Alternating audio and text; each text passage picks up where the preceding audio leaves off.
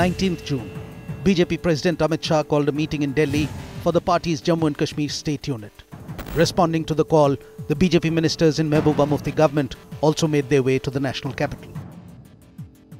At 2 p.m. in Delhi, BJP General Secretary Ram Madhav called a press conference. In Srinagar, Chief Minister Mehbooba Mufti was working in her office. At 2:15 p.m., in the presence of the party's Jammu and Kashmir leadership, Ram Madhav announces that the BJP is pulling out of the alliance with PDP. In Srinagar, the BJP's decision is conveyed to the Jammu and Kashmir Governor's office, from where a call is then placed to the Chief Minister's office. At 2:30 p.m., the Chief Minister of J&K, Mehbooba Mufti, for the first time learns that the BJP has withdrawn from the coalition. By 3 p.m., after having consulted senior party leaders, Mehbooba Mufti decides to quit as the Chief Minister.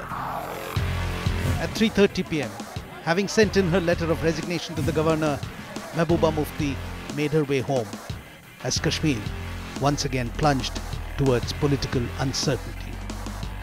And once again, another coalition government in India crumbled away before its time was up.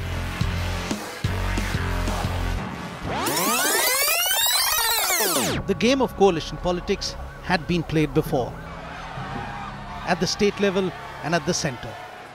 The tussle for power and lure of it made for strange bedfellows. And so it was that in February 1971, for the first time, national parties teamed up to fell the Goliath. The National Democratic Front saw the Bharatiya Janasangh, Swatantra Party and Socialists come together to join senior regional Congress leaders who had broken away to form Congress O. The mission was to dislodge Indira. Indira Gandhi struck a pre-poll alliance with the DMK and the CPI and won big. But the opposition coalition unsettled Indira, and her insecurities led to a state of emergency existing in the country between 25th of June 1975 till 21st of March 1977. In 1977, when elections were called, the opposition came back together and stronger. The emergency years had hardened their resolve. This time, the coalition partners merged under one banner, the Janata Party, led by Jayaprakash Narayan.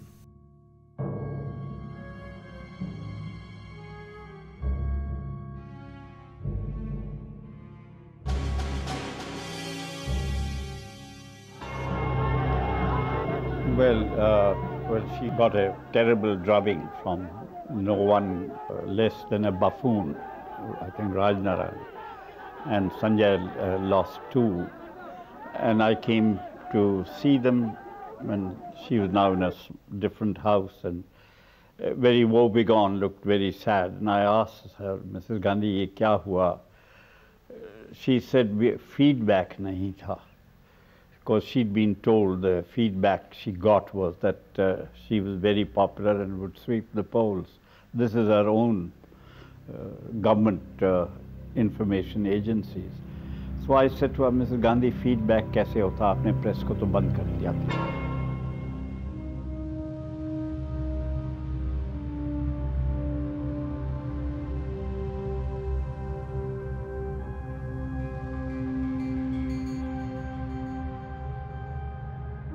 Janata Party itself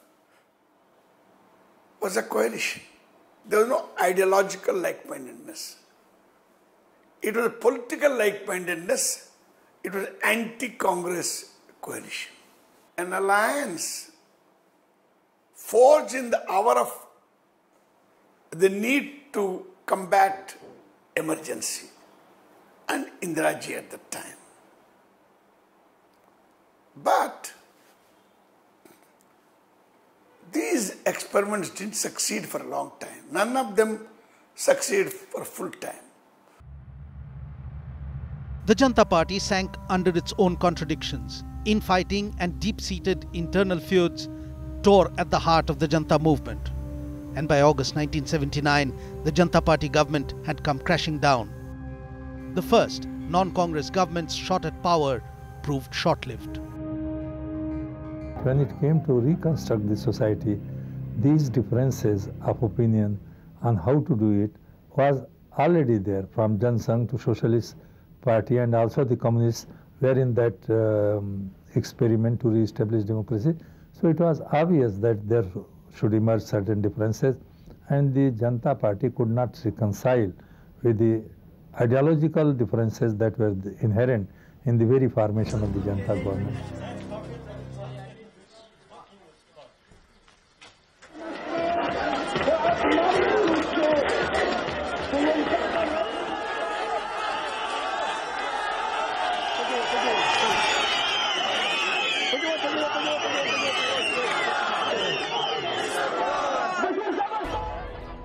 A shot at power is usually the one and only reason that political coalitions come into being.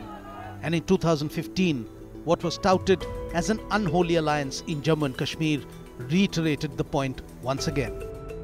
The 2014 Jammu Kashmir Assembly elections had thrown up a hung assembly. After months of rumours and negotiations, the PDP finally announced it was joining hands with the ideologically very dissimilar BJP to stake claim to form the government. Many within Kashmir saw this as a betrayal by the PDP.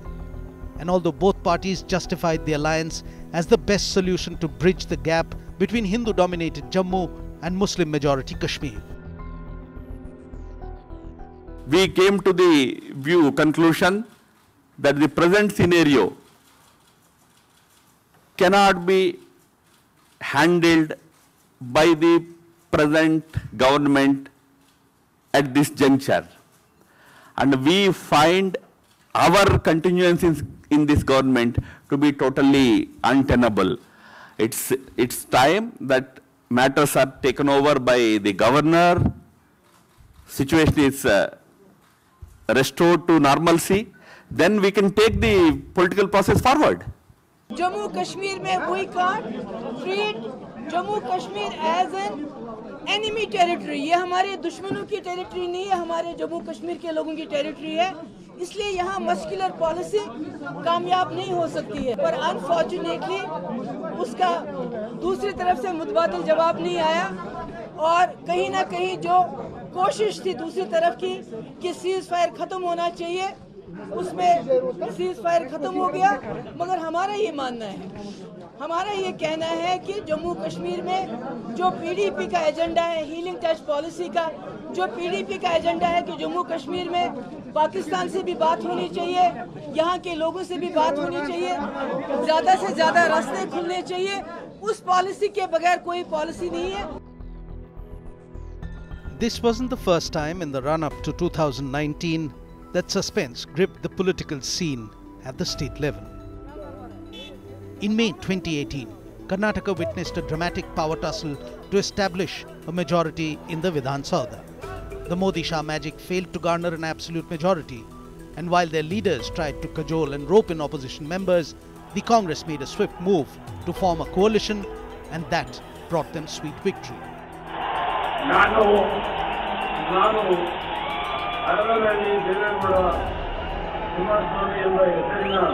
It was a moment for the Congress to gloat over. Their coalition bids had been on a downswing for more than a year. In Bihar, the BJP broke the Mahagathbandhan.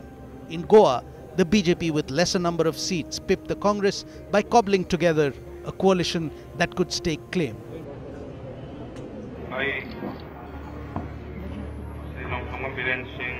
And across the northeast, from Tripura to Meghalaya, the BJP, often with lesser number of seats, managed to stitch coalitions that kept the Congress out. So when 5 chief ministers from 5 different parties, leaders from across the political spectrum, politicians who rarely shared the same podium, waved, hugged and smiled together, it was a message that was being sent to the BJP, Target 2019. Politics is not a morality test. You know, let's be clear, it's not as if the Karnataka alliance is the first immoral alliance that has been struck in this country. They've existed in perpetuity. These are rival chieftains who reach a stage eventually when they say, let's have an alliance so that we can maximize our territory. And I don't think anyone can really take the moral high ground in electoral politics. Politics is, like it or not, Sam Dam Danda Bhed.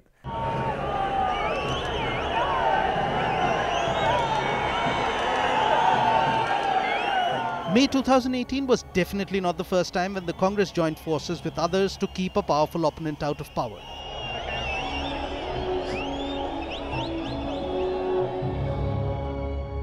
The ground rules for the coalition games had been laid down in the days when the Union of India was still trying to find its feet. On occasions, the ideological like-mindedness plays a part. As far back as 1952, Congress entered into a coalition with the regional parties of the day to prevent the Communist Party from coming to power in the old Madras Composite State. At that time, Rajaji, who had been earlier Governor General, was requested to become Chief Minister. The Congress, with its first mover's advantage, ruled the roost across India till those fateful years of emergency. Those 21 months that first saw the coming and then the inglorious fall of the Janata government. But in 1977, there was another coalition that came to power, not in Delhi, but in Calcutta. A coalition of left parties that was to remain in power for 7 consecutive terms. A coalition that survived for 34 long years. So too in the southernmost corner of India, in Kerala, there have been 2 coalitions that came into existence in the 1970s. The CPIM-led Left Democratic Front and the Congress-led United Democratic Front. And they have been regularly swapping power every 5 years since then.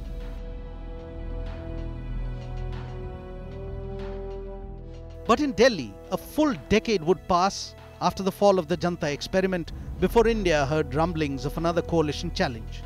And as before, this time too, it was a Congress veteran who gave the coalition call. After the failure of Janata Party experiment,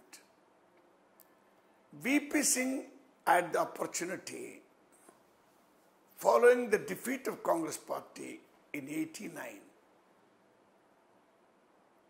to form a Janata Dal government. But BJP and CPM supported his government from outside.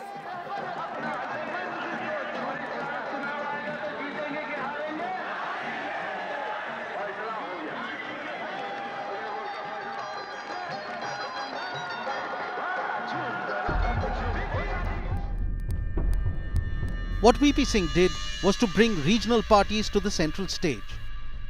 He brought together a motley of regional parties ranging from the Telugu Desam Party to the DMK and the Ahom Ganaparikhad to form the National Front. This image, splashed on all newspapers, heralded a new era. The coalition defeated Rajiv Gandhi-led Congress in the 1989 parliamentary elections, and with outside support from the Bharatiya Janata Party and the Left Front, VP Singh became the Prime Minister of India, but only after a Machiavellian ruse cleared his path.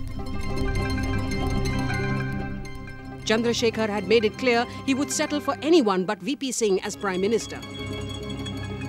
An elaborate game of duplicity followed. Chandrasekhar said, Vishwanath, if you contest, I will contest. Then Devi Lal took Chandrasekhar away in a room. After that, Chandrasekhar ji left. Then Devi Lal said, look here, आप हमारी इज्जत रख लीजिए. I said, कैसी इज्जत आपकी रख सकते हैं चौधरी साहब, आपकी इज्जत जिस तरह से होगा हम रखने को तैयार हैं. Vishwanath Pratap Singh proposed Devi Lal's name for the post of leader of the National Front. Chandrasekhar seconded it.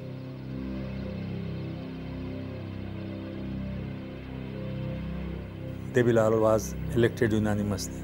Then the old man got up and he said,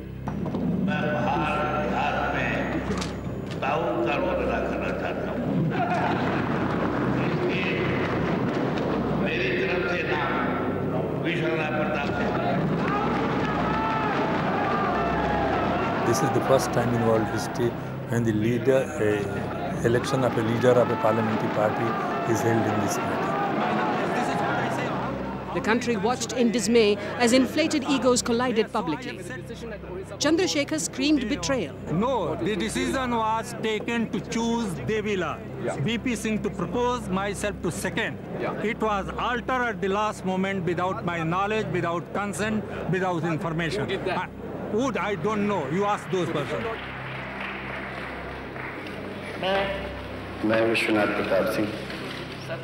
On the 2nd of December 1989, VP Singh was sworn in as the 7th Prime Minister of India. And Devilal, the Deputy Prime Minister. But the seeds of conflict in the ruling coalition had already been planted. By the end of 1990, the BJP pulled the rug and the VP Singh government came to an end. Chandrasekhar cobbled together a government with the help of Congress, only to be pulled down within months. And so began the era of coalition in Indian politics, when minor players played major roles. It was almost assumed that the days of single-party rule was definitively over. The minority government of Narasimha Rao-led Congress that opened up the economy only proved the point further. Mr. P.V. Narasimha Rao's government was in a minority. It was in a way indirectly being bolstered up by the Janata Dal and BJP alternately. When he introduced those huge economic changes, because the need for change in economic policy was shared by everybody. A coalition sometimes represents the consensus better. A single party government has its own virtues. But single party governments also tend to become arrogant.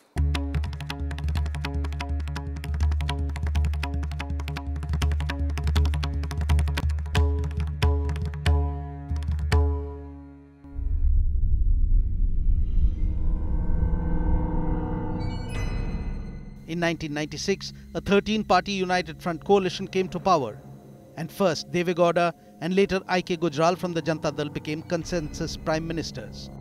The government was propped up with outside support from Congress and CPM.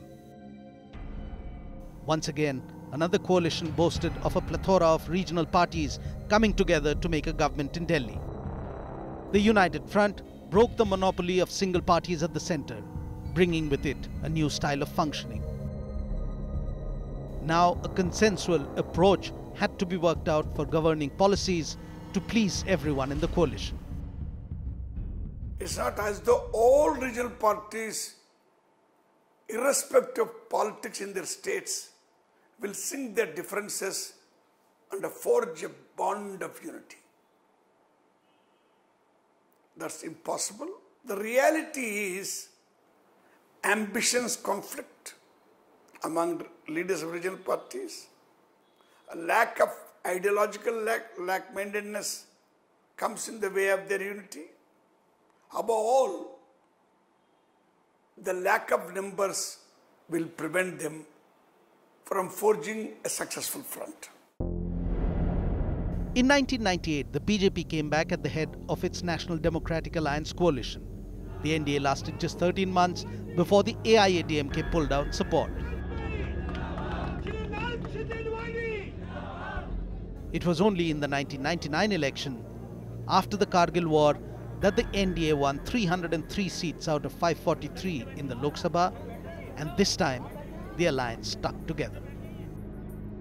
But in the next general elections, the NDA lost, and the Indian National Congress led the United Progressive Alliance to form the government with outside support from the left, till nuclear talks forced the left to pull back on ideological grounds. Manmohan Singh do swear in the name of God. The UPA under Manmohan Singh went against the convention and proved a governing coalition can continue for a full term and then be re-elected. 4 बार आपने मुझे मुख्यमंत्री के नाते दायित्व दिया और एक दिन भी मैंने वैकेशन नहीं लिया है, क्योंकि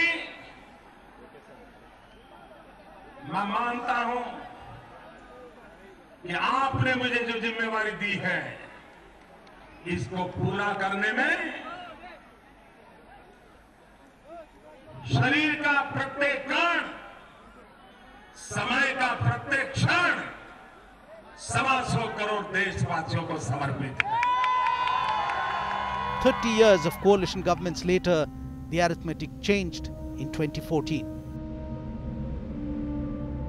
Narendra Modi led the BJP to win 282 seats, giving it a majority by its own. And the National Democratic Alliance made a stellar comeback with a total of 336 seats.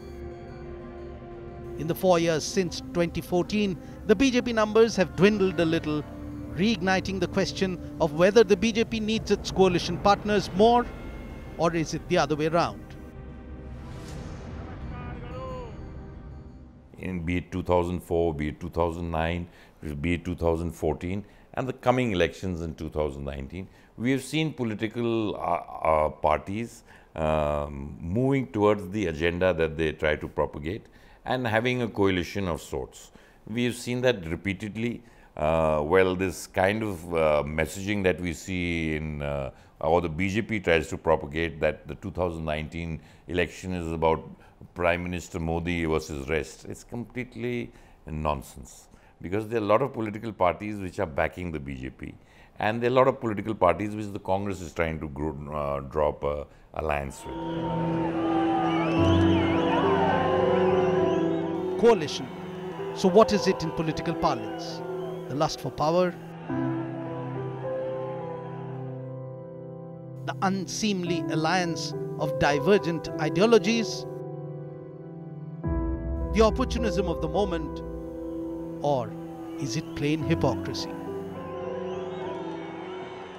On occasions, certain negative kind of ideological like-mindedness bring parties together. You've gone into the elections fighting against each other, asked for votes, abusing each other, and then eventually come together to form the government. It is immoral, it's not unconstitutional, and I don't think anyone can really take the moral high ground in electoral politics. Ideological consistency, ideological adjustment is certainly a very important factor. So most of these decisions are based on instinct and political understanding.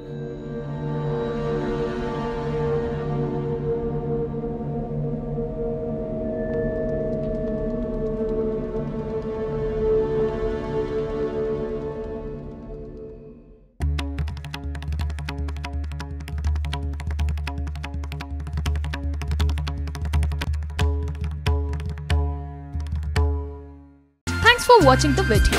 For more such news and updates, please like, share and subscribe to India Today. Also check out our other great videos from our channel. We know you would love to.